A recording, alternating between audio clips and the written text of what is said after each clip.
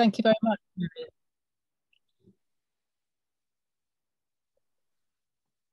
So to begin at the beginning, as Mary said, I'm a business writer in my day job, and I've always had a passion for history, particularly the history of this wonderful city.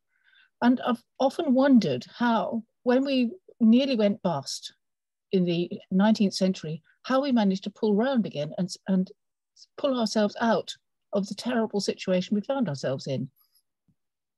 And by chance, I was writing an article for a big gas company about the economies of various countries around Europe, and it was Italy. And I've discovered that in Italy, after the Second World War, they discovered huge reserves of natural gas, which pulled them back out of the worst of the Second World War. They're being completely on their knees after the war, to suddenly becoming very, very successful, particularly in northern Italy. And that's made me think, I wonder if that was true of Norwich.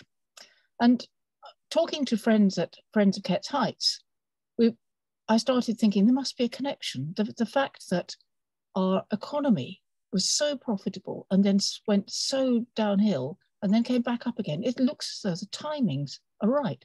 So this talk is really a sort of detective tour investigating whether my hunch was true. So we begin. Oh, this is what I always dreaded, but this is not going to work. I can't move my slides. So sorry, everybody.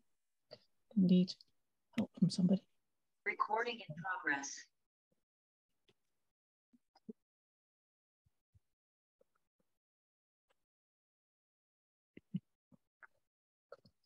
So sorry about this. Oh, okay. It just moved. Yeah. It's moved. Yeah, that's it. Good. Sorry about that. So the story begins in the golden age of Norwich's economy, when we've got tremendous wealth. And this, most of you will know this picture. It's Cotman's painting of Norwich Market in about 1820 something. And this was a time of tremendous prosperity. And for hundreds of years, as we all know, this was the second city of the country. And you've only got to look around the city, see the fabulous wealth of the cathedral and all sorts of wonderful buildings.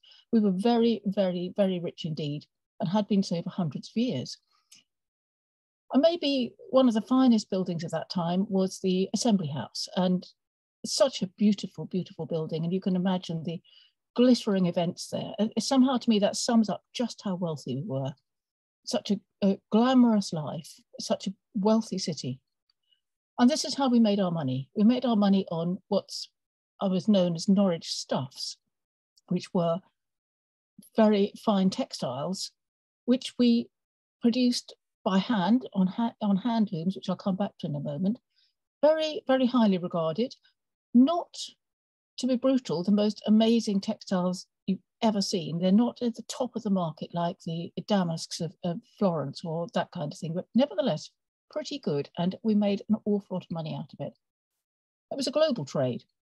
Centering on Norwich, we exported to Portugal, and then on to South America, and into Spain and other parts of South America, down to South Africa, across the entire British Empire, of course, out to the East Indies via the East India Company, where it was headquartered in modern Pakistan, across the whole of Europe, into Russia, to China.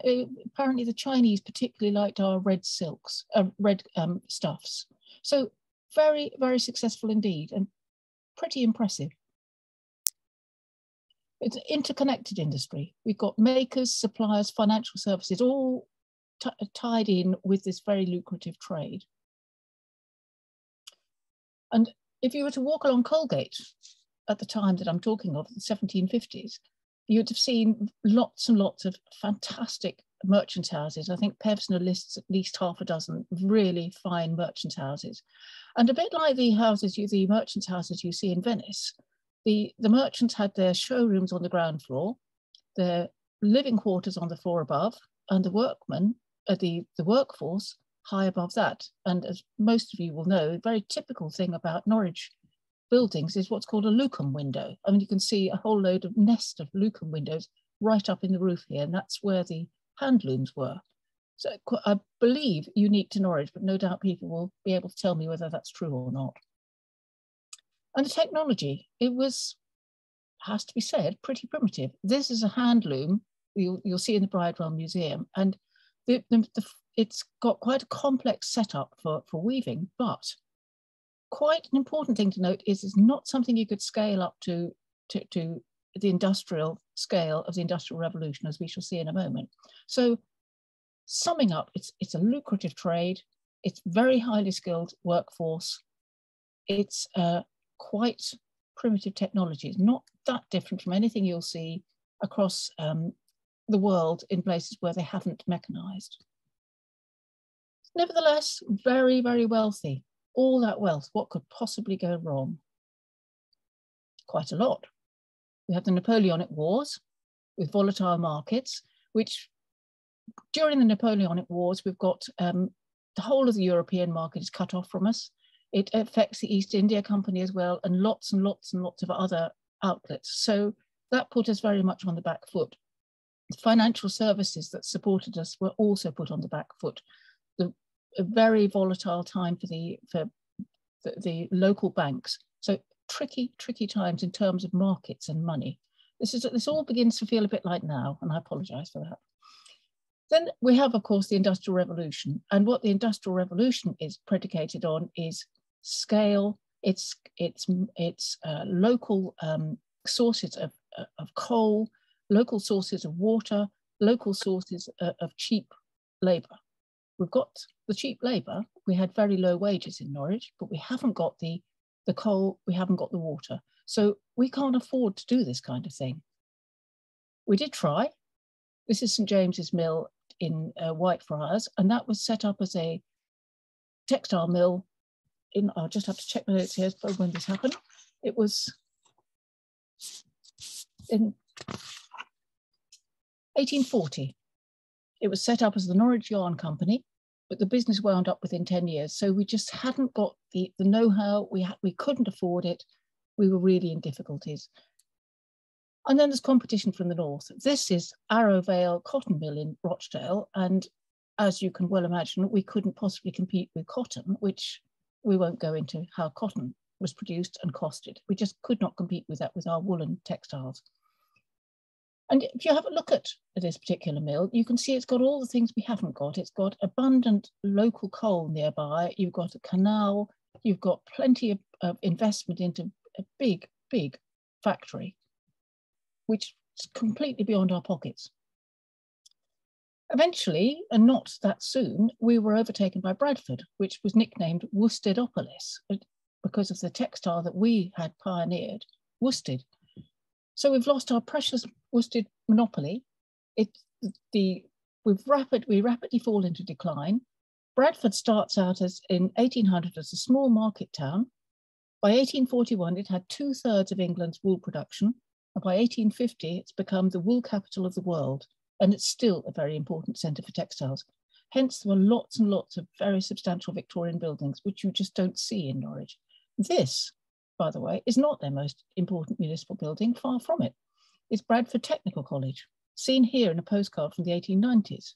It was founded in 1832, but this building was opened in 1880. So, and they focused on the textile trade to this day.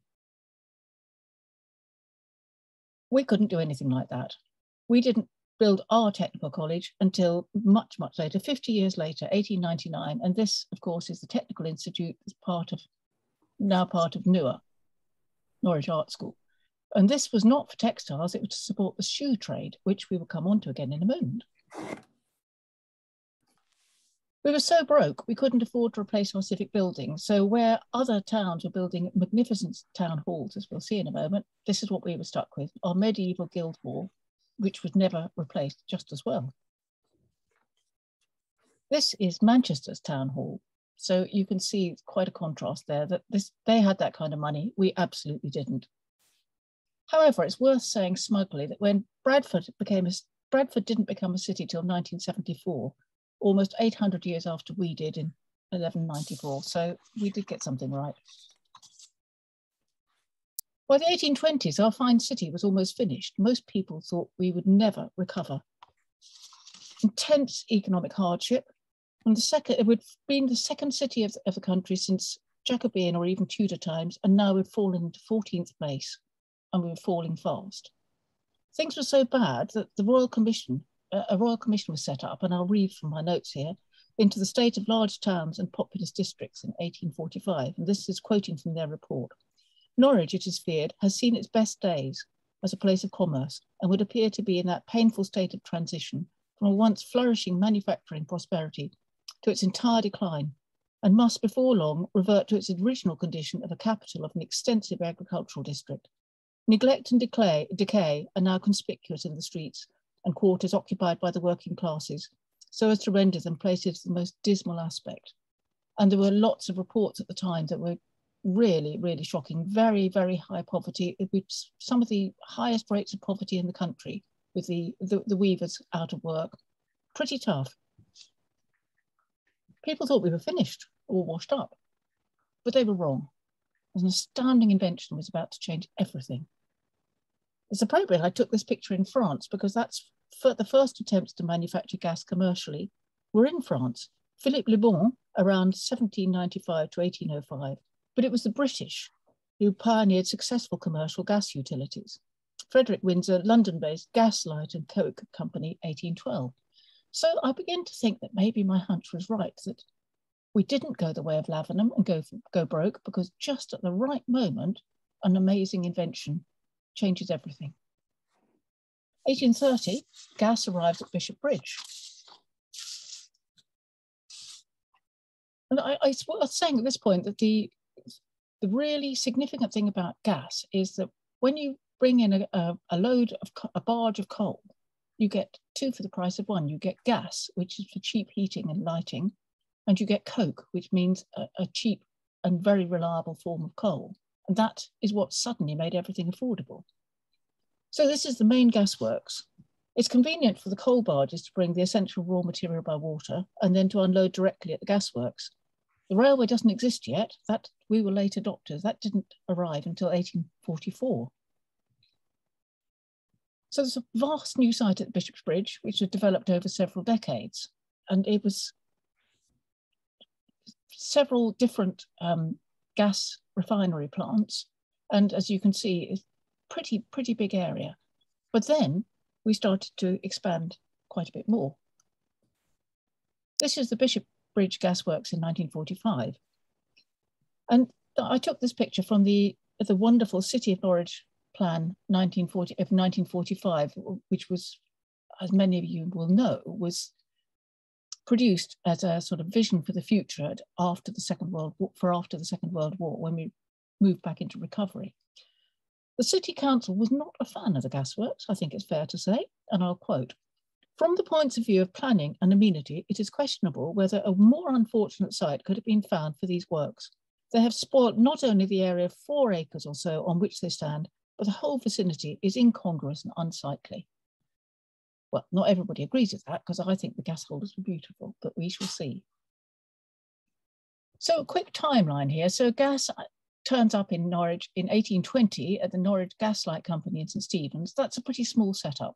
And they don't even use coal, they use whale oil, which is fantastically expensive. But by 1830, they've established the British Gaslight Company at Bishopbridge. Then there's a new gasworks added at St. Martin Palace Plain, much, much bigger. By 1903, all the gas production transfers to St. Martin Palace Plain, and Bishopbridge is for purification and storage only. A new compressor station 50 years later at Bishopbridge, which supplies gas to Cromer and Sheringham. So originally the gas was just for the city area. 1958, a gas holder erected at Cremone Lane. Then expansion at Cremone Lane, propane gas pipeline comes from Felixstowe. So we're getting the beginning of British natural gas. By 1963, the gas production has finished, even at St. Martin Palace Plain. So we're not producing our own gas at all anymore. It's all natural gas coming from the North Sea. And from 1964 to right now, gas is supplied by an underground pipeline from the Backton gas terminal, which passes through Ketts Heights. And the end of the gas story for Norwich, the gas holder is demolished on Gas Hill in 2018. There were also private gas production plants around the city, supplying factories and the railway, much the same as you have generators for factories nowadays. And here's a George Plunkett photograph of St. Martin at Palace Plain in 1965, pretty enormous. I'm told that you can still see the gateposts. That's all that remains, and behind the magistrates' courts facing St. James's Mill. That I haven't checked out, but I believe it to be so, and I hope somebody will be able to confirm or deny that when I've finished speaking. And here's another new, this time from Bishopgate, and you can see the Adam and Eve pub in the background. So this is a huge beast, really, really big. It's all gone. But at the time, it made a massive difference to Norwich's fortunes, as we shall see. Because if we're looking at the dates of how nothing major was built from about 1800 until 1850, when we started to get back off our knees again, it does seem to me that gas was the factor that made all the difference.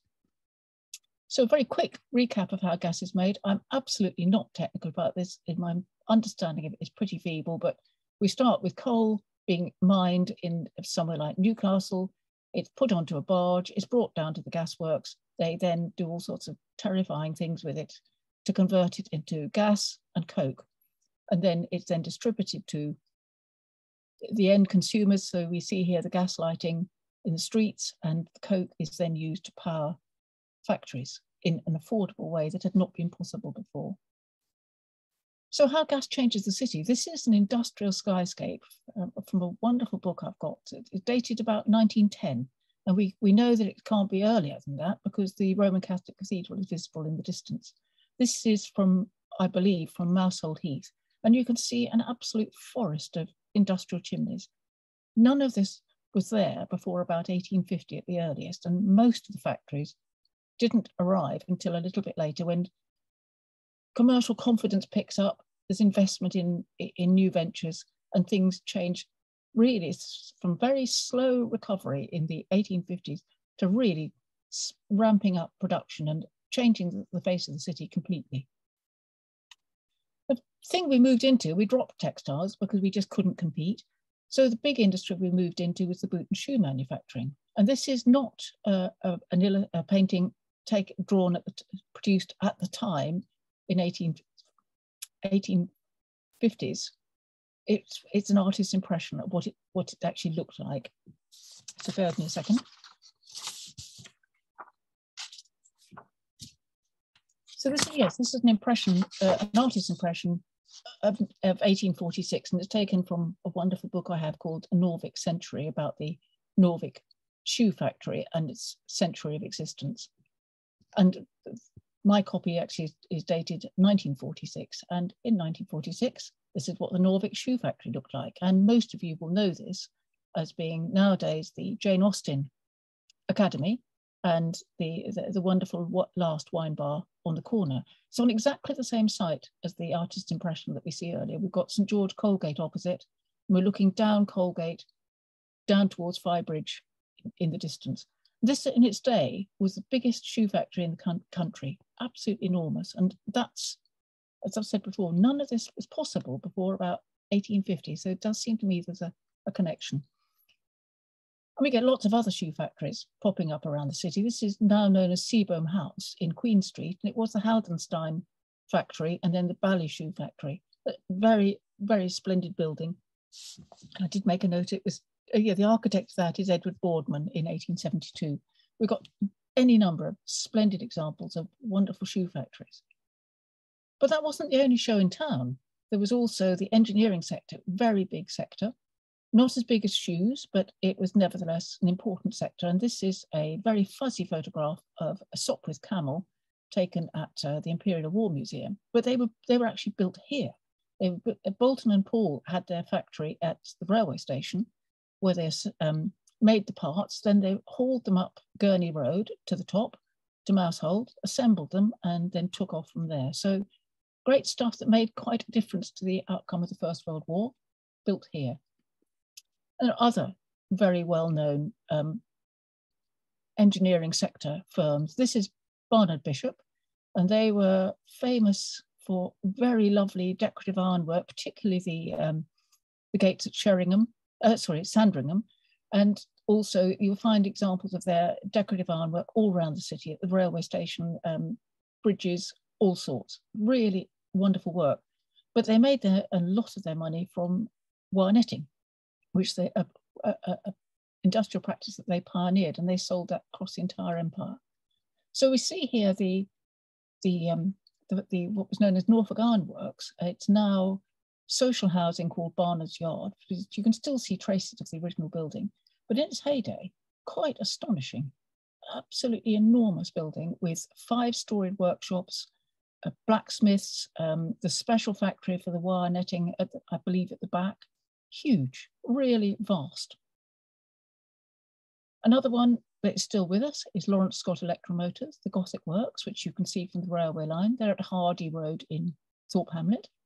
They also were tremendous pioneers, and they are still going strong. So another of those companies that set up on the back of the cheap gas. Financial services picked up again. I couldn't resist the excuse to put the Marble Hall in, which was built, I believe, let me just check when that was built. I'm sure most of you will know. 1860s, no, it was completed in 1912.